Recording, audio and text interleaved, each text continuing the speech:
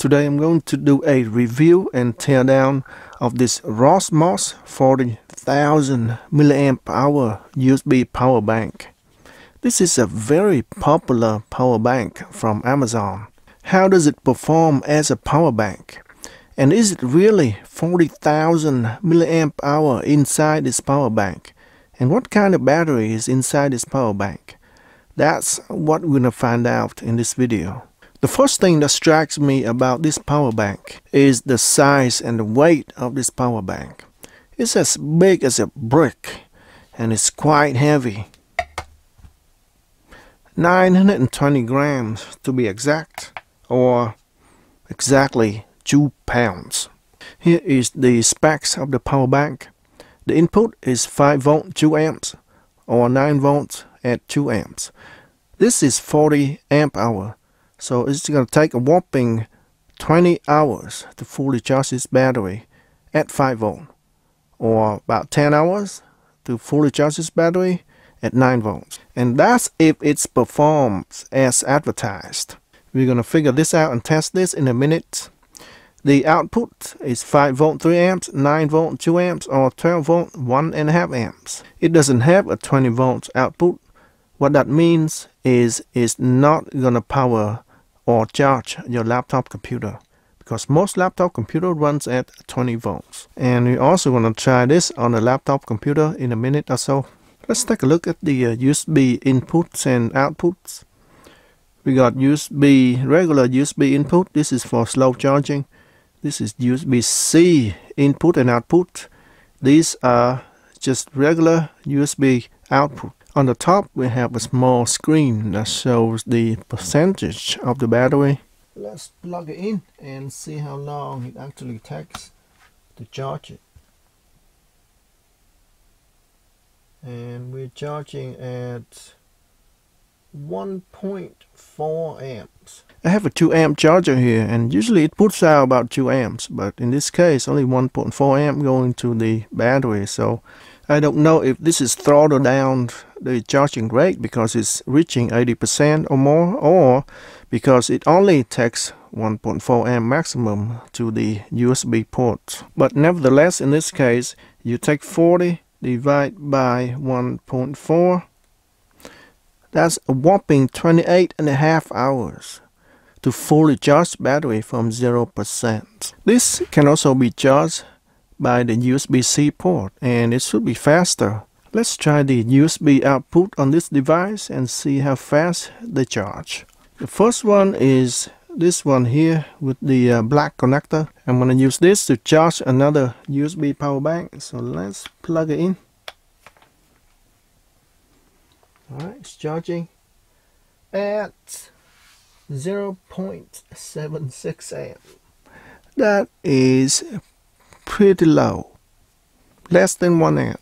Now let's try the second USB port here. This one is green.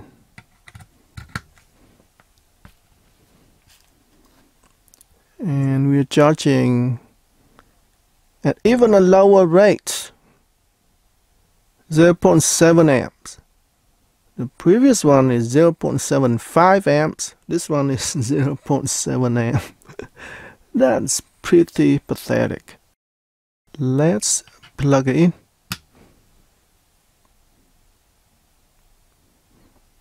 We're charging at 9 volts, 1.8 amps, almost 17 watts. So it only accepts 9 volts and not 12 volts. And that is a bit slow. At 17 watts, it's going to take a whopping 148 divided by 17. Almost 9 hours to fully charge this battery from completely empty, because this battery is 148 watt hour. And what happened if I plug it in my laptop? Is it gonna charge my laptop, or at least power the laptop? It's only one way to find out. You can see it's running at 12 volt, but the output is 0 amps, and the laptop is not being charged. Next thing I want to do is to tear down this power bank and show you what's inside this power bank. It looks like it's completely sealed on this side, on the top side of the power bank. There is a small cover on the back here, and I think this is the only part where you can open up the power bank. Let's try and peel this out without killing myself, because usually this part is pretty bloody.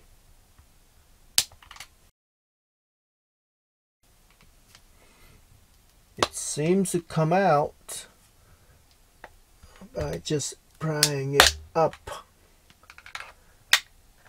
I can see the lithium ion cell right below it, very close, so I've got to be extremely careful not to poke a hole in it, otherwise I'm gonna be on fire. Almost there, it's coming out.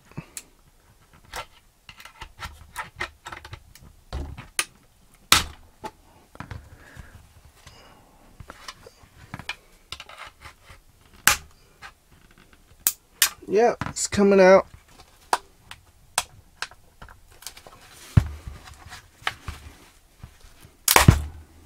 Yes. Okay, so we got some silicone glue on the top cover. This glue is not very sticky and it comes out very easily, and that's a very good thing. And that is your lithium ion cell, 3.7 volts, 10,000 milliamp hour. There's going to be 4 of these in here. Let's see if I can just pry this out.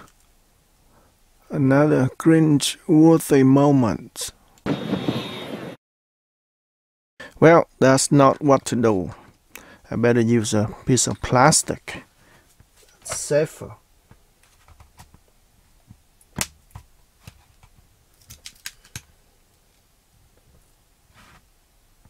Stubborn. When in doubt, use heat. I'm gonna heat up this side of the battery. Hopefully it'll be easier for me to remove.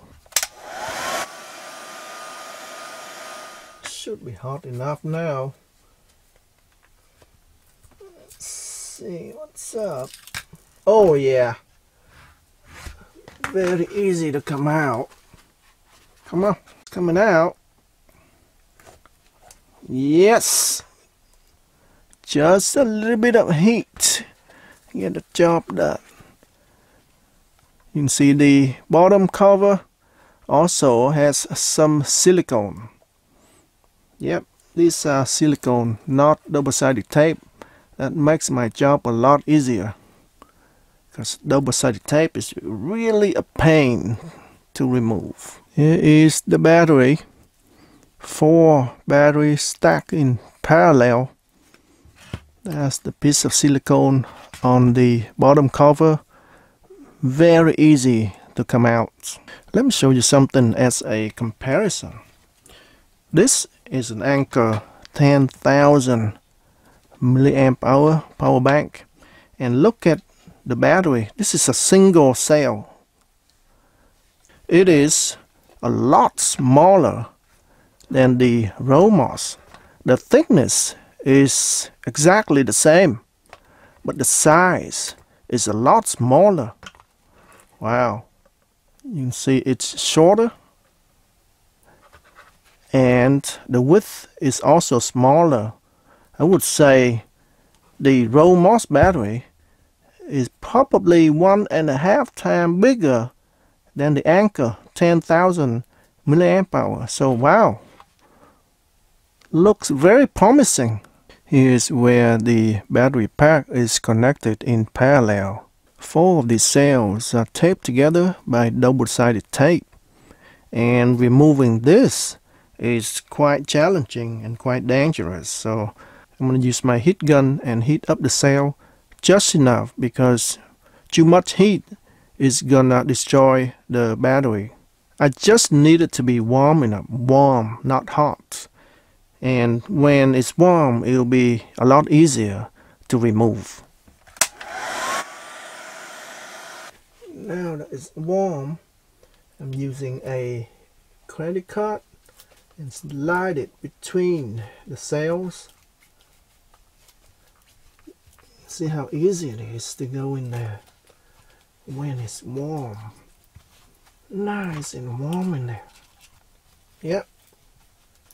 Slowly going in when it's warm enough. You can see I can wiggle it now. Yes! There we go. By the way, I already desoldered the terminals and remove it out of the solder here before I try to pull it out. So you have to do this first. Let's do a weight comparison. I've got an Anker 10,000 milliamp hour power bank here.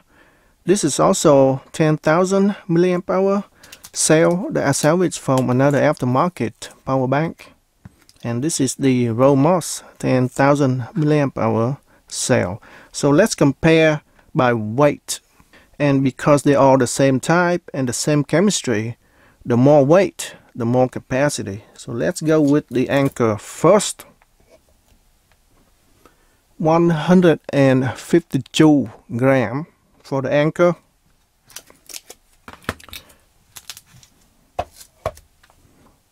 177 for an aftermarket power bank.